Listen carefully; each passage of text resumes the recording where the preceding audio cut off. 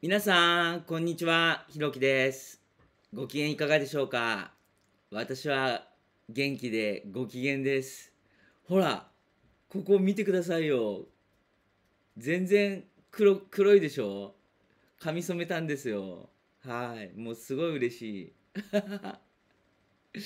嬉しいなぁ。なんか若返ったような感じ。ほんと。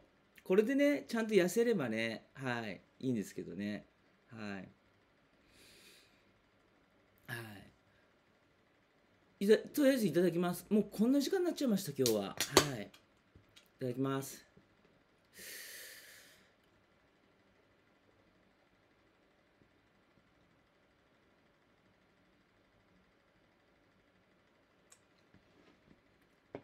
おいしい。おいしい。あやばい、涙が出てきた。おいしいですね。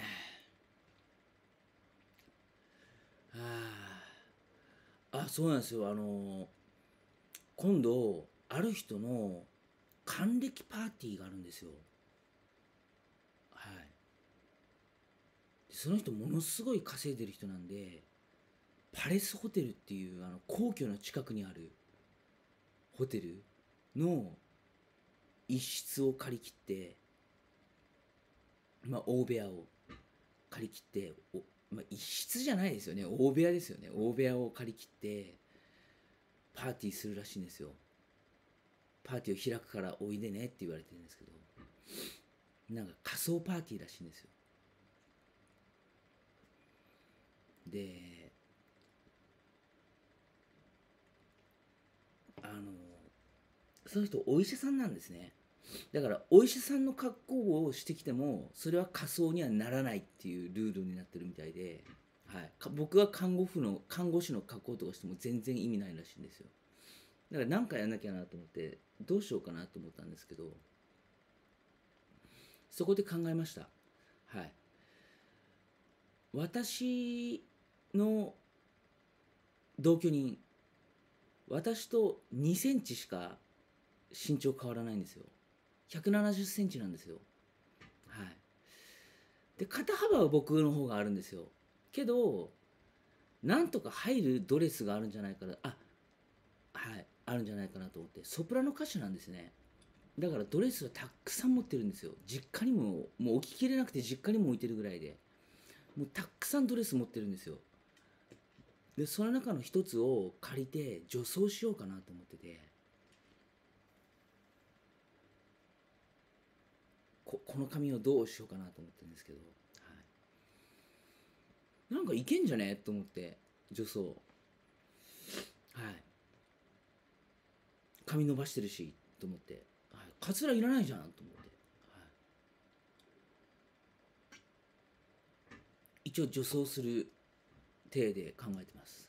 はい、で、ちゃんと、パレスホテルって、仮装した人、なんかそういう、華美な服装をした人は、あのーホテルに入れないらしいんですよ。新郎新婦でも。新郎新婦も入れないらしいんですよ。新郎新婦もちゃんと控室で着替えてから、え結婚セレモニーとレセプション出るっていう感じらしいんですね。はい。だからでそのお医者さんはなんかゲイのお友達がすごい多いみたいなんですよ、2丁目の。はい。でその子たちもたくさん連れてきて、全員できる子は全員ドラッグクイーンやらせるからって言ってて、これは負けてらんないぞと思って、僕はドラッグクイーンと対決します。はい。その日は。はい。どっちが可愛いか。はい。対決しようと思ってます。はい。そのためにもダイエットしなきゃって思ってます。はい。そうですね。ドラッグクイーンがギラギラ系で行くんだったら僕は可愛い系で攻めようと思ってるんで、はい。ここにピンセットとかつけちゃおうかなとか思ってるんで、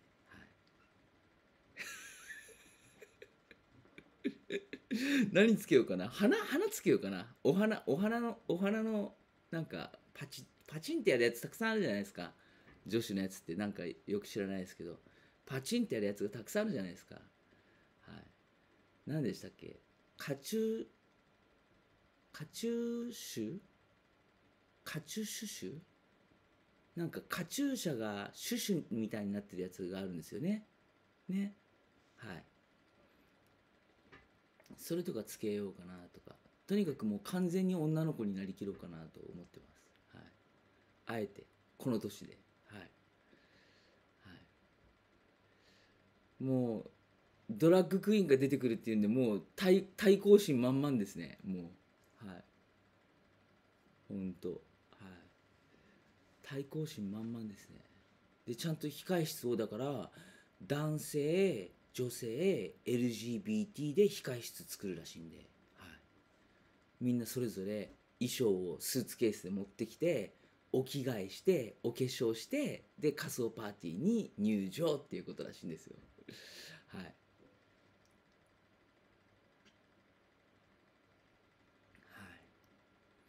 い。もうそれ楽しみでたまりませんね。はい。僕、女装するの高校生以来なんで、はい。キャンプで女装したんですけど、はい。なかなか似合ってたらしいんですよ。はい。そうですね。はい。もう女の子たちがもうキャッキャキャッキャ言いながら僕に化粧してましたね。口紅塗ったり、アイライン塗ったり、いろいろしてましたね。はい。まあそんなことをやってもらおうかなと思って、誰かに。はい。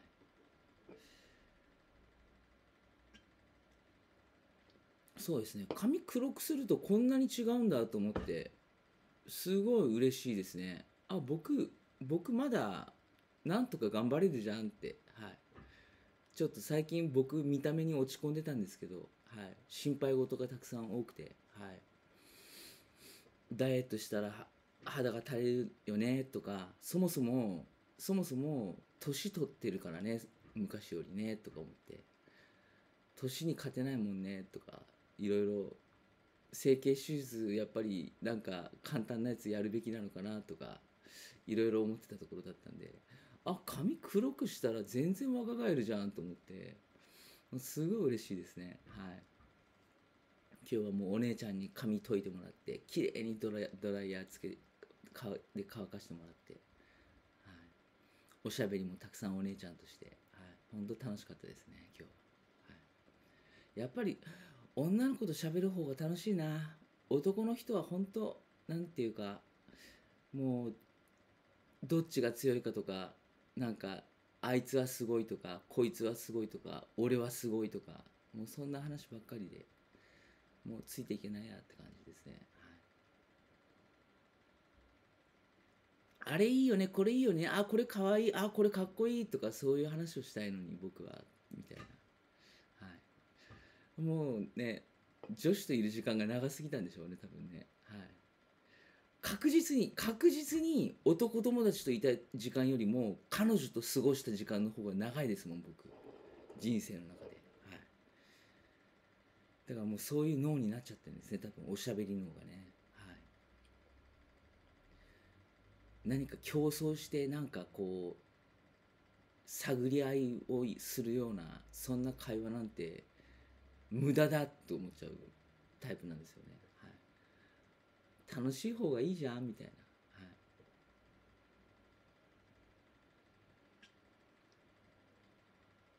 い、だからちょっと女の子になってみようかなと思ってます、はい、痩せなきゃ本当、はい、だから胸にもちゃんとだからタオルとか入れようかなと思ってるんですよ、はい、ちゃんと女の子らしく、はい、足のサイズがね合わないんでね、そこだけちょっとどうしようかなと思ってるんですけどね、はい、まあそこは、だからドレスだからスカートで隠れます。はい。オペラのスカートなんで。はい。あれ言いましたっけ？あ、ソプラノ歌手なんですよ。パートナーが。はい。今度ね、トスカっていう、なんか、すごい有名なオペラやるらしくて、で、もう、すごい難しいらしいんですよ。はい。難しすぎて、なんかある人が声痛めちゃったっていう、そういうことらしいんですけど、はい、それをやるらしくて、私は大丈夫って言ってましたけどね、彼女はね。もう一本持ってきます。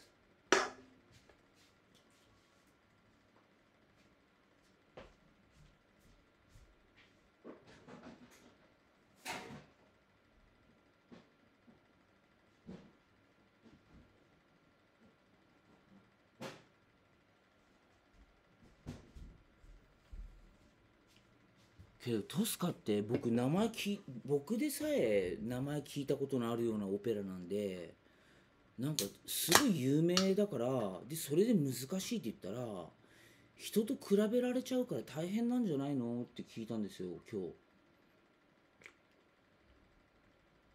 そしたら帰ってきた答えがすごい面白くて、あ、大丈夫大丈夫、日本で歌える人あんまりいないからって。さすがオーストリア帰りは違うなって思いましたね。はい。自分の感覚ではもう、あの人は多分自分の感覚では自分はオーストリアで鍛えてきたっていう、日本で学んだオペラ歌手じゃないっていう、そういう感覚があるんでしょうね。はい。日本人じゃないみたいな。はい。日本で歌える人が少ないらしいんですよ。はい。だから大丈夫って言ってましたね。はい。比べられる人があんまりいないから。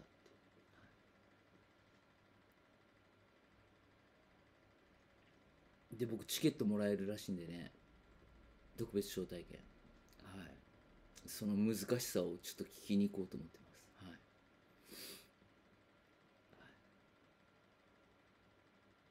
い。なんか変拍子が入るらしいんですよ。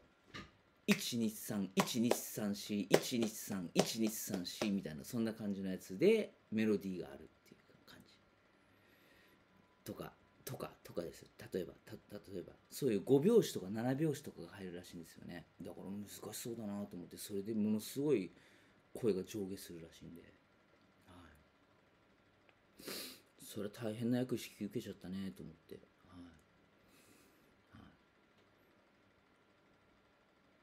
はい、まあとりあえず話は戻りますけど、ドレス、はい、楽しみだなと思ってますね。はい、そうですね。ストレートなだけにね、楽しみなんですよね。自分がどう変身するのか。はい。完全ストレートなんドストレートなんでね、僕。はい。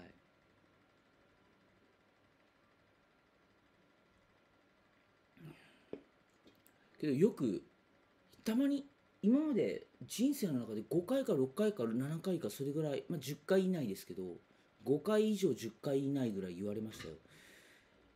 よく今まで生き残ってこれたねって。男にやられずに生き残ってこれたねって。よく生き残ってきたねって言われましたね。はい。やっぱその世界を知ってる人から。はい。運よくって答えてますけど。運よく、はい。大丈夫でしたね。今まで何もなかったですねって。2丁目とか遊び行ってたんですけどねって。必ず安全なゲイの友達と一緒に行ってたんで大丈夫でしたねって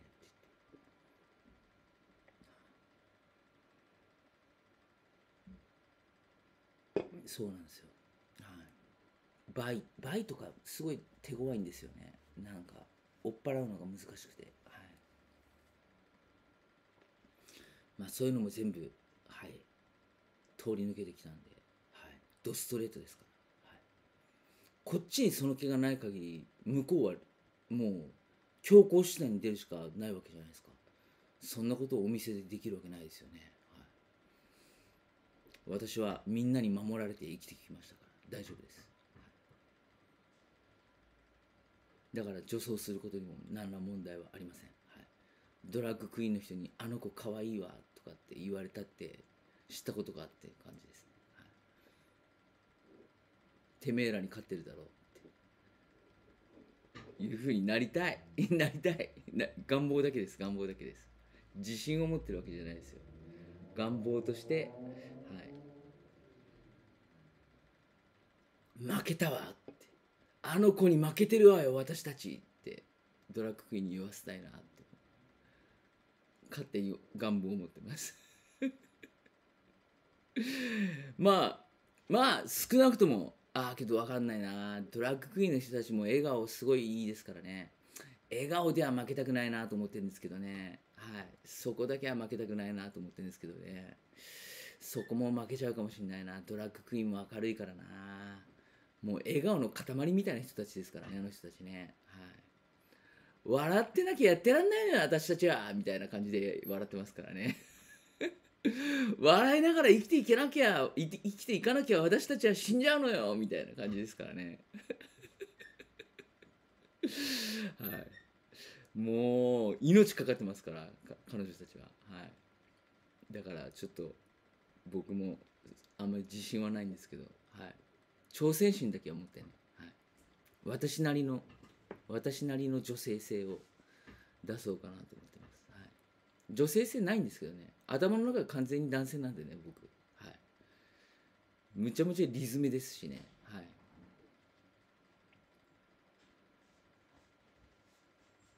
そうなんですよ。はい、むっちゃ男性的なんですけどね。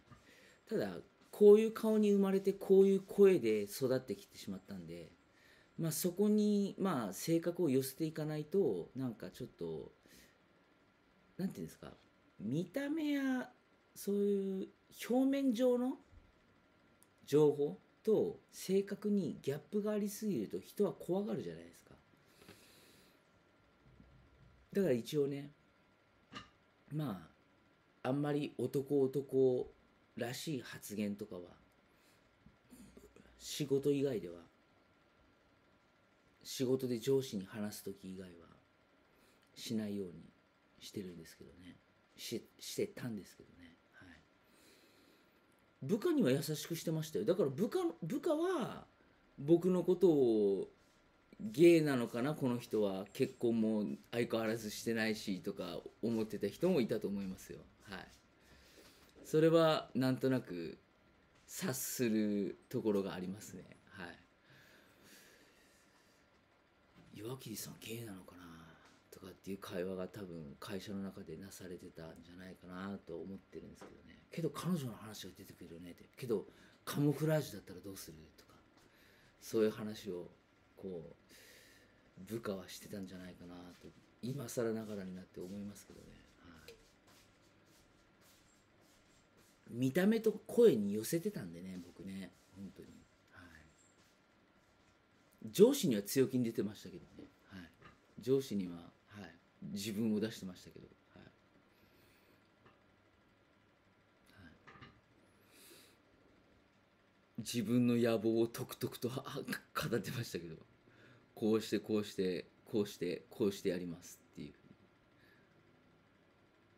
あれも私が立て直しますって任せてくださいみたいな感じで、結構男らしい男気ある発言をたくさん繰り返してきましたけど、はい、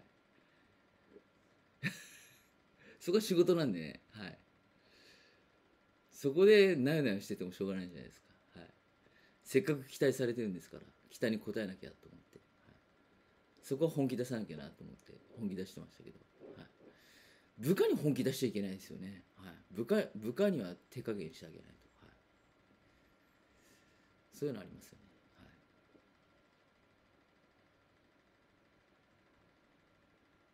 はい、だからドラッグクイーンにも手加減してあげないという、違うって、だから負けちゃうって、勢いでもう絶対やられちゃうから、勢いでもう勝てない、数の力もあるし、はい、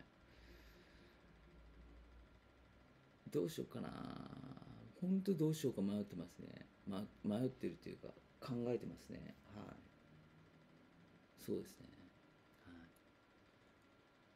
い、どうやったら女らしくなるんだろうって、はい、もっと痩せるしかないですよね。痩せてタオルですね。タオルで胸作って、はい、そうですね。で足はすね毛はねスカートで隠れるんで、だから靴も自分の靴でいいと思うんですよ、動きやすく。はい、スカートで隠れるんで、はい、大丈夫なんで、はい、オペラのソプラノ歌手がソロパートを歌う歌手が使うドレスなんで、昔ながらのビヨーンと広がったドレスですからね。ビヨーンと広がったドレスなんで、それこそウエストが合うかどうかが気になるところですよね。はい。本当に痩せなきゃ。彼女の衣装を借りるためには僕は痩せなければならないっていう課題がありますね。はい。そうですね。はい。いやー、仮装パーティー本当楽しみだな。パレスホテルで仮装パーティーですよ。なんかセレブになった気分ですよね。はい。なんかゴシップガールとかでありそうなね。ゴシップガール見ました？みんな見てました？ゴシップガール。ゴシップガール楽しいですよね。もう僕だから女の子が見るようなドラマばっかり見てきてるんで、今までずっと少女漫画も好きだし、はい。本当女の子っぽいんですよね。男なんですけどね。頭の中は完全に男なんですけどね。はい。あまりにも彼女から紹介される漫画やいろんなものが多すぎて、はい。はい。付き合う彼女、自分が好きな漫画とかを紹介してくるんで、はい。自然と映画とかもそうですけど、自然と女の子寄りになっちゃうんですよね、趣味が。はい。だから僕、女の子っぽいって言われますけど、男だからこうなったんですよ。はい。男だからですよ。はい。ストレートだからなせる技ですよ、これは。はい。ストレートだから女の子と付き合って、女の子からの影響でもうど真ん中の女の子の好みをこう僕は吸収していったわけですよ、これまで。ずっと。まあど真ん中じゃない人もいましたけど、まあだからキャリーパミパム系からもうゴスロリ系まで、結局ロリじゃんみたいな違います。僕ロリ好きじゃありません。はい。あのちゃんとした大人の女性、もう上はハーバード、下は中卒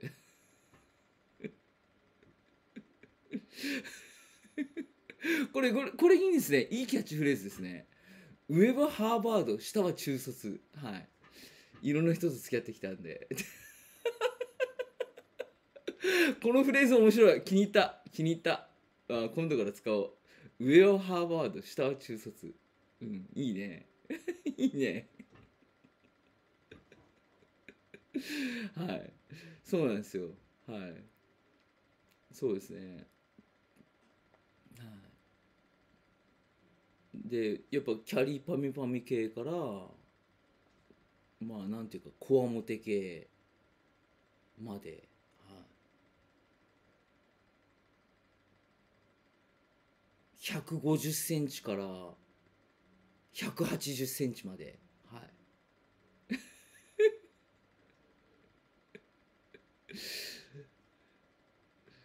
面白いですね。こういう言い方すると楽しいですね。はい。ああ、今のいいな。今の気に入りました。ハーバードから中卒までって、まさに僕を表してますね。はい。はい。そうですね。そうなんですよ。はい。僕、心は中卒なんですよ。心は中卒なんですけど、大学まで浪人せずに、留年せずに卒業してるんですよね。はい。心は中卒なんですけどね。はい。学校行かずに女の子と遊んでたんでね。高校行けんのっていう、その出席日数で高校行けんのっていう感じでしたからね。はい。いやー、それが行っちゃったんですよね。IQ が高かったんでね、しょうがないんですよね。試験受かっちゃったもんはしょうがないじゃないですか。受けたら受かったんですもん。行くしかないじゃないですか。はい。お金も出してくれるって言うんで、はい。じゃあ行きます。みたいな感じで。はい。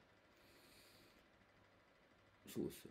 資格も50個ぐらい持ってるんですけど、ほとんどは受けたら受かった系なんですよ。はい。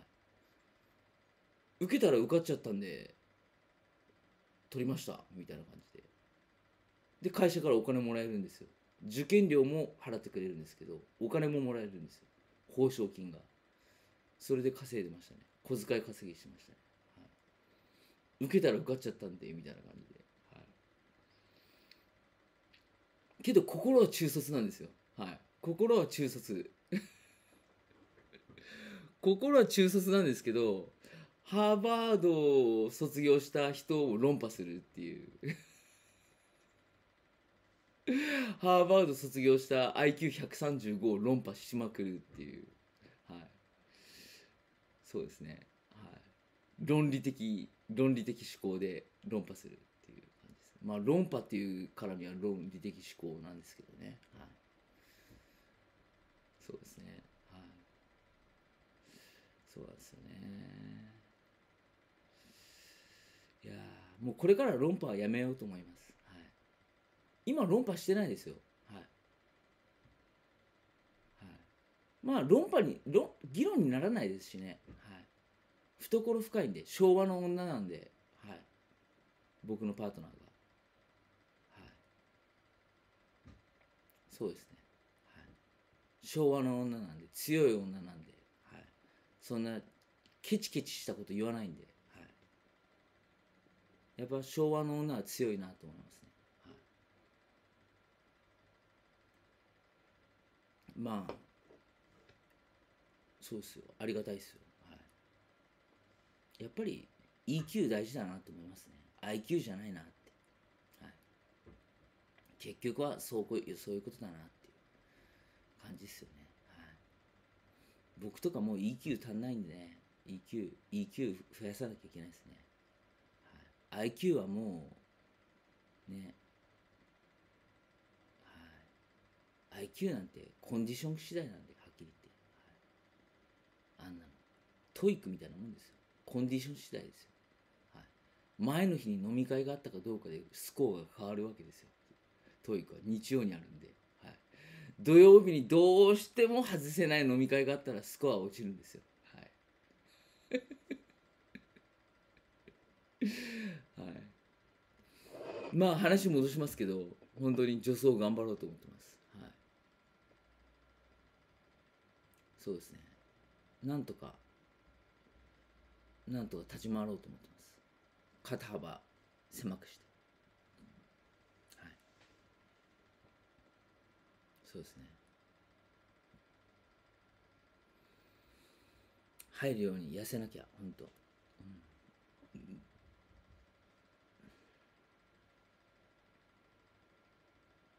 そうですね、つけまつげとかしようかな。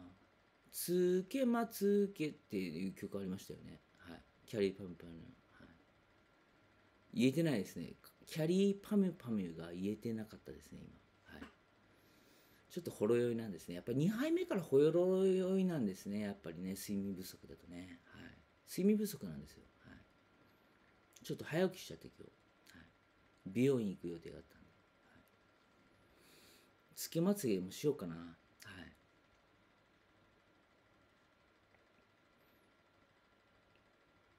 アイシャドウも。もちろんアイラインも。はい。アイブロウも。はい。もう口紅ももちろん。はい。あなた女の子に生まれたら口紅いらないわねってお母さんから言われてたんですけど、やっぱり口紅は必要です。はい。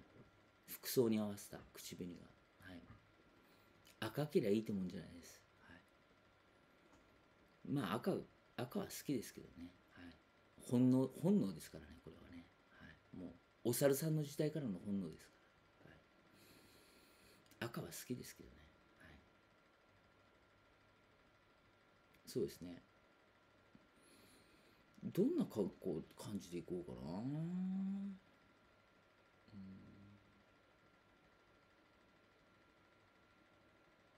やっぱり最後はスカーフっていうかなんか羽織りたいですね。はい。そういうのも持ってるんで、ソプラノ歌手は。はい。そういうのたくさん持ってるんで、羽織系は。はい。はい。それで演出するんで、コンサートとかで。はい。だから、もうそれも借りて、はい。もう何から何まで借りて、マニキュアもして、こんな感じで、こんな感じで、マニキュアもして、もうちょっとラメ入りのやつをして、はい。正統派女子で攻めようかなと思います。正統派女子で、はい。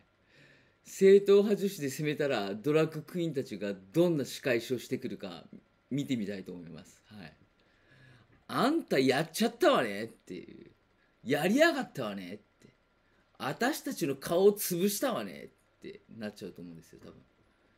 完全に怒らせてしまうと思うんですよ。はい。その姿を見てみたいですね。はい。はい、僕も意地悪ですね、本当。はい。実験が大好きなんで、とにかく。はい。はい。なんかエピソードを残すのも好きなんで、はい。正統派女装をしてドラッグクイーンを怒らせた件みたいな事件を作りたいんですよね。はい。一つ自分の人生のエピソードにそういうのを一つ加えてみたいんですよね。はい。大丈夫かな、ここにちゃんと頬紅とか塗らなきゃ。はい。ね。はい。頑張ります。はい。そうですね。はい。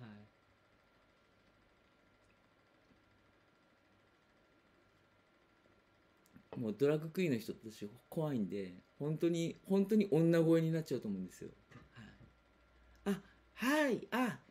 はい、私、ひろきと申します。よろしくお願いします。とかって言って、あなた男よねって言って、本当男ですよ。で、はい、ちょっと今緊張してるんで、ちょっと声上ずってますけど、本当男ですよ。とかって言って。はい。いや、本当に僕、お客さん相手だと、女の子、ユニセックスに見えるみたいなんで、僕緊張して声が本当に上ずっちゃうんですよ。はい。もろに出ちゃうんですよね。あんまり作れないんですよ、自分を。はい。だからもう、そのままを出すのが、ここ最近の仕事の主流になってきてて、はい。それでキャラをこう作っていくっていう、はい。なんていうか、変人に思われた方が仕事やりやすいってことに気づいてから、はい。能力があって変人だったら仕事やりやすいっていうのが分かって、はい、これだけのアウトプットを出せる人だからもうほっとこうって、あれが多分あの人のあの長所なんだみたいな、あのキャラだからああいうことができるんだみたいに風に勝手に勘違いさせて、あの自分の思い通りに仕事をやるっていうのが最近のパターンになってきてたんで、はい、仕事辞めるサラリーマン辞めるまでは、はいですね。なので声が上ずっちゃうんですよね。はい。だから本当にもう、はい、本当にこう女声にどんどん近づいていっちゃうんですね。声が上ずって、はい、余計に女っぽくなっていくんですよね。はい、まあ僕がズームで初対面の人に挨拶するのを聞いたことがある人とかはまあご存知だと思うんですけど、本当に声が上ずっちゃうんですよ。はい、どんな人なんだろうわかんないみたいな感じで、とりあえずあの心地よくしていただかないととか思って、ひろきと申します、よろしくお願いしますとかって言って、はい、そんな感じなんですよね。はい、気に入ってもらおうと思って、はい、どうなんでしょうね、どうなるんでしょうね、その仮装パーティー。はい、動画に撮っとかなきゃ。はい、YouTube には流せないですけど、はい、自分の姿だけは YouTube で流そうと思ってます。はい、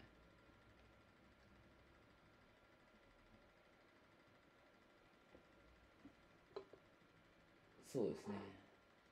まあ仮面、貴族が使う仮面、武道会に使う仮面グラスとかあるんで、あんなのつけようかな。だけどそんなつけない方がいいかな。やっぱり花ですね。花をつけよう。ここにパチンって、パチン、ここにここら辺にパチンって、はい、でこのストレートヘアで、はい、黒髪で、はい、アジアビューアエイジアンビューティーで、はい、そうですね。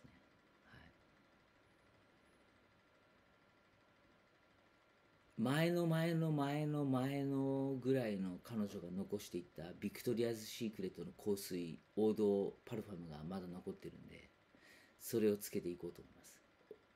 女気バリバリの香水をつけて、はい。アメリカ人の彼女が残していった、置いていった香水を使って、はい。まだ残してあるんで、あれ。何かの時のために。はい。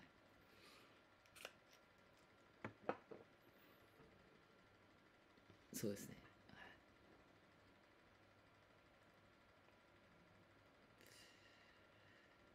そうですね。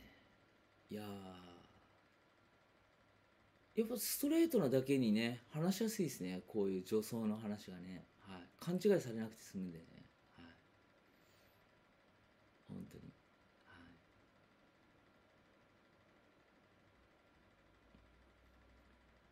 い。いや頑張ろう。うん。どうしようかな。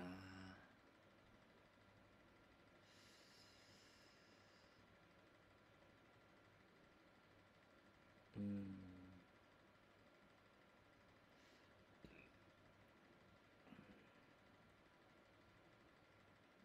まあ何系でいくかも考えなきゃいけないですね。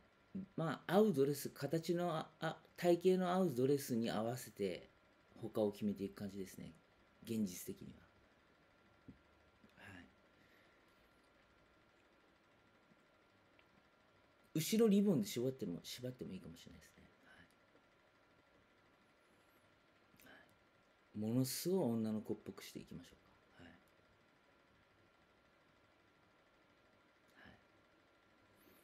そして年齢を聞かれても絶対に答えずに帰っていくっていう。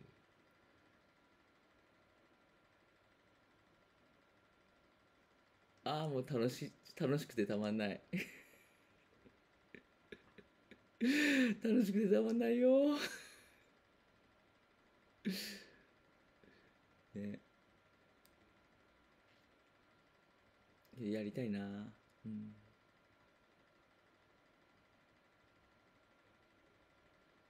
ドラッグクイーンをギャフンと言わせてあげたい。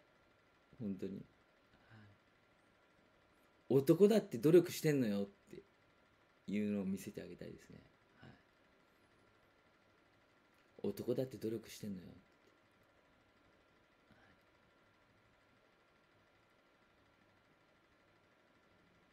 そうですね。は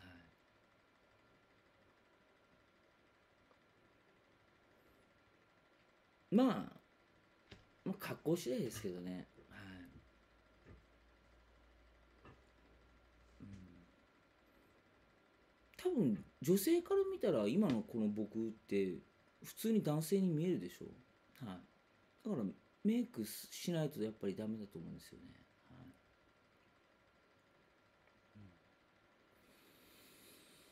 だからメイク次第ですね。ほんと。はい。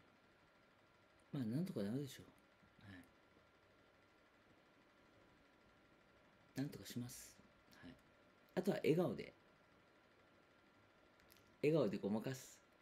はい。それしかないですね。はい。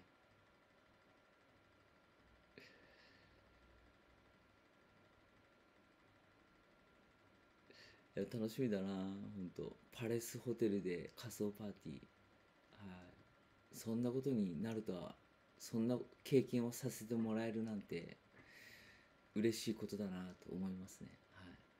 さすが金持ちって思いますね。はい。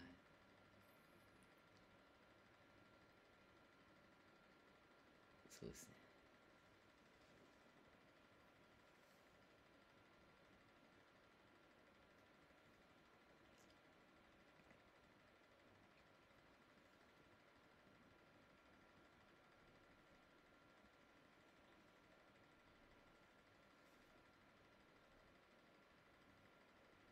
こんな感じで、ちょっと横髪残してあげたりしたら、こんな感じで、なんかパチって止めたりしたら、女子っぽく見えます？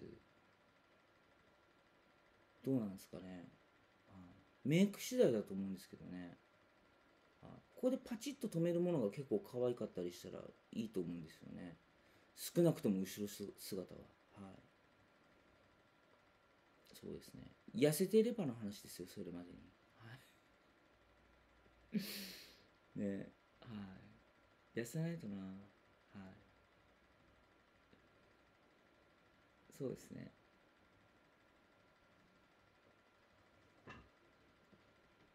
はい。マニキュアの色とかも考えないとな。いやー、楽しいですね。女性ってね、ほんとおしゃれがいろいろできてね。いいな。僕も女子に生まれたかったな、本当に。男子はいつも同じ格好で。ほんと、つまんない。つまんないよ、本当に。ほんと、いろいろしたいのに、させてもらえない。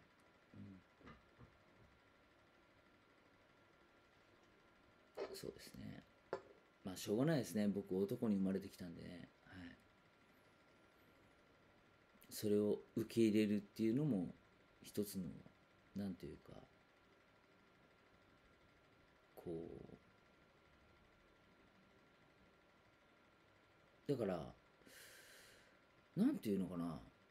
生まれ持ったものを受け入れるって大事ですよね。はい。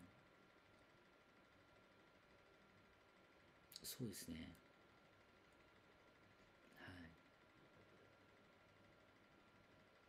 僕は受け入れてますよ。はい。はい。だから、脳みそが完全に男性で、見た目が幼い、声も高い、で、ちょっとハスキーだから、なんていうか、あんまり僕の理想とするジョージ・クルーニーとはこうかけ離れている。それをこう、なんていうか、どう折り合いつけるかっていうのもね、はい。時間が結構かかってますと言った方がいいのかな。まだ折り合いついてないんでね。はい。早くおじいちゃんにならないかなと思ってるんですけどね、その面ではね。はい、おじいちゃんになればもうこっちのもんだと思ってるんですけど、今はまだ美容に気をつける時期なんで、はい、そうやって生きていく時期なんで、はい、まあ、なんていうか、内面と外面との戦いみたいなものがありますよね。はい、だから、男性脳で考えたのをどうアウトプットしていくかっていうのは、本当に訓練しましたね。はい。はい、男性脳で分析した結果なんですけど、それをどう優しく、僕らしく、みんながイメージしている僕っぽく喋るかっていうのは結構、まあ、訓練しましたね。はい。結構大変なもんなんですよ。はい。うん、僕みたいにリズメの人は特に。はい。僕が感情的な人だったらね、まだ良かったんですけどね。はい。僕すごいリズメなんでね。はい。リズメの時は。はい。今はリラックスタイムですよ。はい。はい。今はね、一人語りタイムなんでね、フリータイムなんで、はい。何喋ってもいいみたいな。はい。つまんなくなったら途中で、はい、再生止めてくださいみたいな感じなんで。はい。一人語りは楽だなと思ってるんですけど。はい。まあね、まあそうは言ってもね、なかなかね、はい。これも一つのね、放送なんでね、配信なんでね、はい。あの、なんていうか、つまんないことはしないようにしようとは思ってるんですけど、はい。まあ、脱線は別に構わないかなと思ってますよ、一人語りの場合は。はい。フリートークなんでね。はい、最初何話してるかもう忘れちゃいましたもんね。はい。まあ、それでいいと思ってますしね。はい。そうです。はい。けど、今回は結構テーマはずっとまとまってた気がしますけどね。はい。はい、そうです。ソプラノ歌手のコスプレをやるんです、僕は。はい、で、僕、ホイットニー・ヒューストンの Always Love You っていう曲、歌えるんですよ、カラオケで。歌わないですけどね、そのパーティーでは。はい、けど、本当女の人の曲歌えるんだねって言われますね。はい、うん、歌えちゃうみたいな。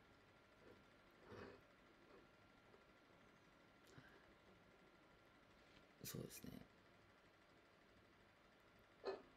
けど頭の中ではね、はい、残念ながらもう皆さんじゃない、一部の方が期待していたら本当に申し訳ないんですけど、本当に男性能なんですよ。はい、完全に男性能ですね。はい、そうですね。うん、そうですね。なんでこんなに男性的になって生まれてきたのにこんな顔してるんだろう、こんな声してるんだろうって本当に自分を呪いますね。はい、本当に自分を呪いますね。はい、なんで変声期で変声ちゃんとしなかったんだろうとか思いますね。はい、男性ホルモンが足りなかったんだろうなとか思ったら別にそうでもないらしくて、はい、男性ホルモンはしっかりと出てるらしいんですよ、僕。はい、そうなんですよ。テストステロンバッチリ出てるみたいなんですよね。はい。けどハゲないんですよ。はい。バランス取れてるんでしょうね、多分ね。はい。ただテストステロンの量は十分みたいですよ、僕は。はい。そうなんですよ。は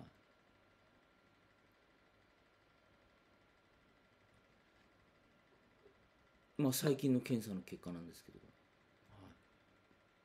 い。だからまだまだ、あの、その、まあなんていうんですかね。ちょっと言い方が難しいんですけど、男性機能、はい、男性器と言った方がいいんですかね。男性器はもうまだまだ元気だよって言われましたね。はい、でしょって聞かれましたね。まあ、はい、みたいな。はい、バッチリだよって言われました。はい、そうっすか、そうっすかって。そうですね。はい、けどハゲないってすごいお得感ありますよね。はい、よかったなと思って。だからなんかこう、なんていうか、なんか悪いことのようなところもいいこととして出てくるもんなんだなと思って、はい、だから幼顔で育っちゃった、成長しちゃった第二次成長期を幼顔、声高めで通り過ぎちゃったのも、まあよしとするかっていう感じですかね。はい、そうですね。はい、まあ難しいんですよ。人それぞれいろいろあるんですよ。もうこれも性同一性障害の一種ですよ。はい。広く見ればね。はい。別に男の人が好きとかじゃないですよ。はい。ただ、自分の見た目と、あの、性格というか、脳の仕組みが合ってないっていう。はい。そういう障害ですね。はい。けど人から言われるほど僕はあまり女っぽい顔してないと思ってるんですけどね、自分ではね。自分ではそう思ってるんですよ。はい。僕は結構男らしいと思ってるんですよ。はい。って言ったら笑われるかもしれないんで、あんまり言わないようにしてるんですけど。はい。ああ、もう悲しいな。しょうがないですね、これはね。はい。そうなんですよ。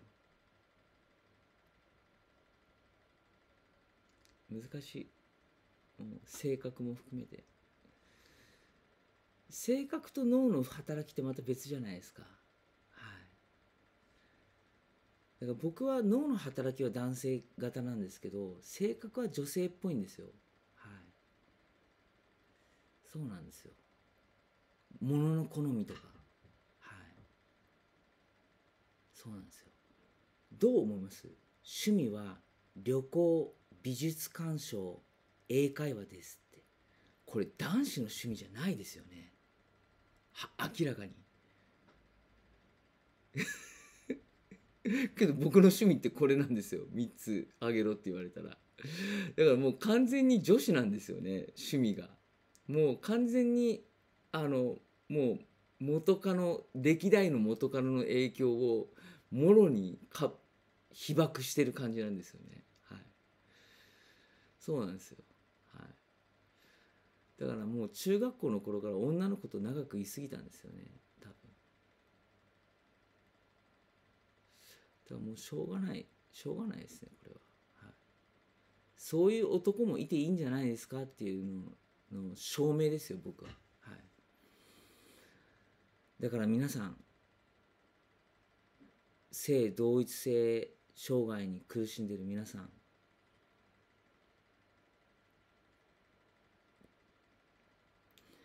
ホルモン注射はやめときましょう。はい。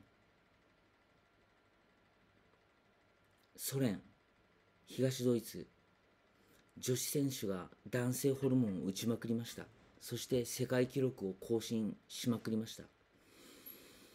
引退した後の彼女たちはほとんどが精神崩壊か自殺です。はい。自分の性と異なるホルモンを打つと精神がおかしくなるんですよ。だからスウェーデンも性転換手術に対して当初は保険適用してたんですよ。自由を尊重しようということで、性別の選択の自由を尊重しようということで。けど性転換した人があまりにも自殺率が多いもんだから、その政策つい最近やめたんです。はい。はい。まあ法律で定められている通り、性同一性障害というのは病気です。はい。だから治療が必要なんです。はい。けど性転換をすることが解決方法じゃないんですよ。はい。ありのままの自分でどうやって生きていくかを自分で見定めることが多分一番の解決になると思います。はい。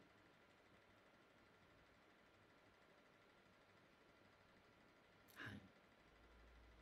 見た目は男、そして男が好き。女性も、性格も女性の頭の働きも。それでいいじゃないですか。はい。そのありのままの自分を好きになってくれる人を見つければいいだけですから。自分を無理に変える必要はありません。はい。いきなり真面目な話になっちゃいましたけど、はい、僕は自分の人生を通して、うん、無理やり男とか女とかっていうふうに極端に行こうとせずに、ありのままの自分を受け入れることに努力する。それに注力したことを大成功だと思ってます。はい。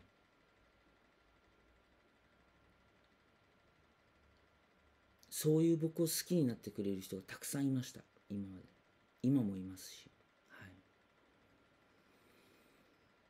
だから、うん、自分の自分を本当に傷つけないためにも、ありのままの自分を受け入れる。それを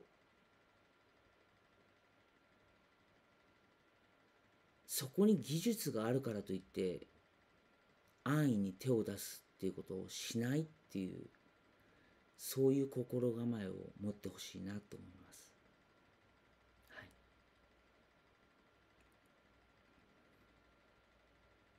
そうですね。はい。こんな男の子をちゃんと男として見てくれる女性はたくさんいるんですよ。はい。たくさんいるんです。はい。そして僕が仮装パーティーで女装するって言ったら、それをニコニコ笑って応援してくれるような女性もいたりするんです。はい。それでいいんです。はい。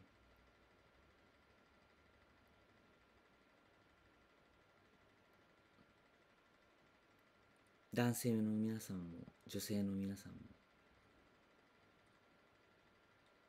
最新技術に頼らずに人間の本能に従ってありのままの自分を、生まれてきたそのままの自分を受け入れる。ここから逃げないでほしいなと思います。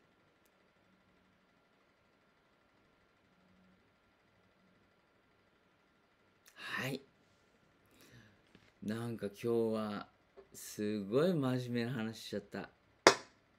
けど僕が生きてきた中で得た大きなことの一つなんですよね、これは。はい。そうなんです。いろんなこと言われましたよ、今まで。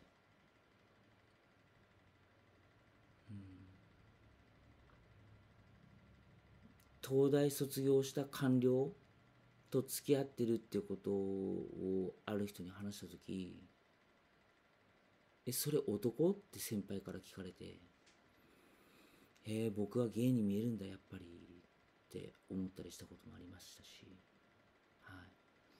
まあその人の先入観もあるんでしょうけどね。東大卒で官僚って言ったら男っていうふうに勝手に頭が働いちゃうっていう先入観、これもいかがなものかと思いますけどね。はい。けどそれには触れませんでしたけどね、私は。はい。まあいろんな経験をして得てきたことがあって、まあできれば人に伝えていきたいなと思って、はい。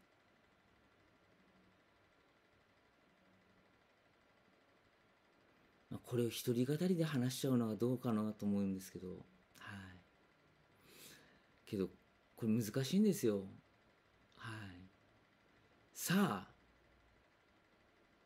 LGBT の問題を解決に向かわせるために一つコンテンツを作ろうじゃないか、トークをしようじゃないかって言ってやろうと思うと、こんなに自然には喋れないんですよね。僕の演技力とか、まあいろんな力が足りないからだと思うんですけど、はい、流れで喋っちゃいましたよね、今回ね。は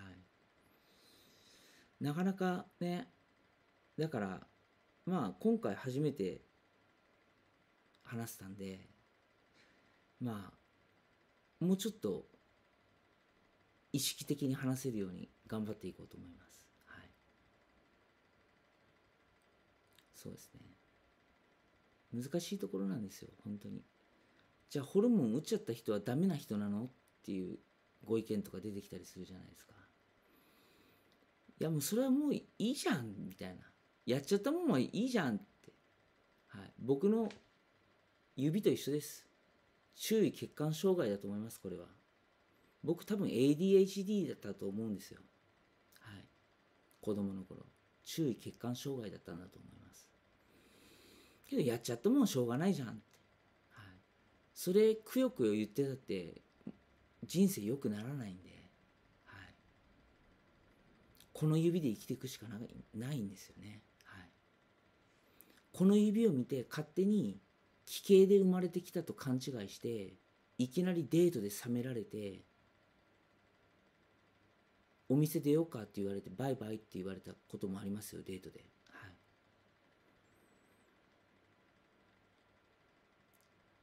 その指どうしたのって聞かれもせずに勝手に勘違いされて、はい、そういうこととかもありましたね。はい、だから本当に嫌な思いしてきましたけど、やっちゃったもんはしょうがないじゃんって。そうもうそれで生きていくしかないですもんね。はい、けどそれでもこれからいろいろ自分を科学の力で変えようと思ってる人に対してやっぱり言いたいことがあったんで話させていただきました。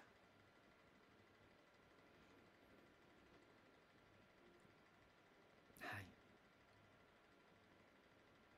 まあ僕みたいな人には俺の気持ち、私の気持ちは分かんないよっていうのもあると思うんですけど、はい、まあ一人間の意見として、はい、聞いてくれたら幸いですね。はい、はい、そうですね。はい、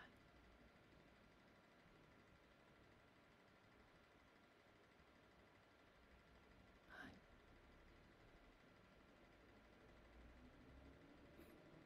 うん、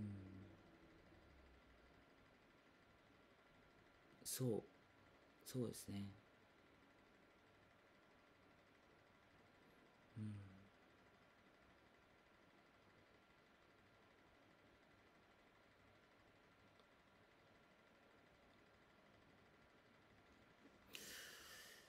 やどう締めますこれ。